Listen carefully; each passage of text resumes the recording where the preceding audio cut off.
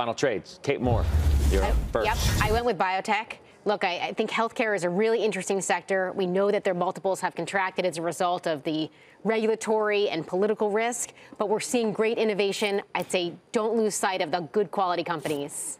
How much you got under management now, BlackRock? At BlackRock, about $7 trillion. All right.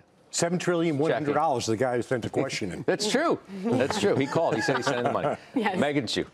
We like U.S. small cap. That's actually our choice for where to put the money within the U.S. market. Valuations are more attractive, and we see the global acceleration continuing in the U.S. Josh Brown. If people end up staying home, they're going to shop on Amazon. All right. Doc.